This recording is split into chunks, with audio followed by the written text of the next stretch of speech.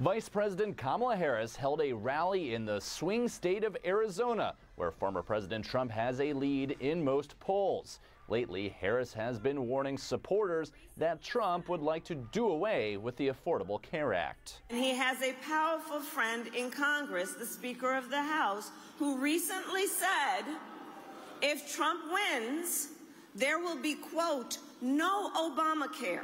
It would throw millions of Americans off of their health insurance. Both candidates are pushing their policies, but this week has brought its fair share of distractions.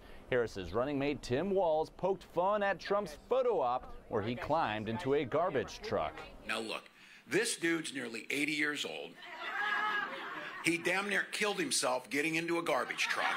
And Trump returning the favor, this time zeroing in on President Biden's decision to drop out of the race. He quit like a little loser. He quit. During a multi-state swing, Trump spoke in Henderson, Nevada. The fate of our nation is in your hands. This is a very big state for us. This is a very big state. I love it. I'm here a lot without campaigning, but I want to tell you this is a big one, and it looks awfully good.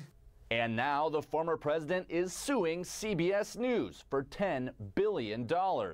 His attorneys claim the network engaged in election interference, accusing CBS of deceptively editing an interview with Kamala Harris. Vice President Harris announced she will spend election night at her alma mater, Howard University. Trump will spend the night in West Palm Beach.